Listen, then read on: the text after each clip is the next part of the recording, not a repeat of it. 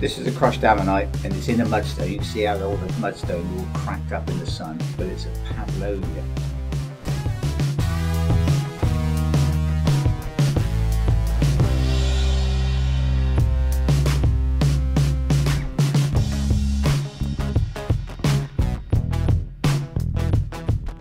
Very small Belemnite. You only find them occasionally.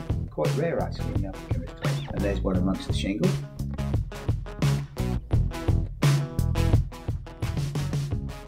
Oh, there's another one.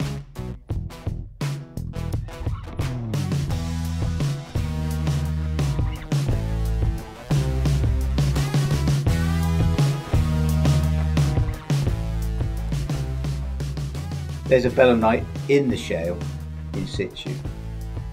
And then here it is removed, the same Belemnite. You see it's still attached to the shale. And it's perfect.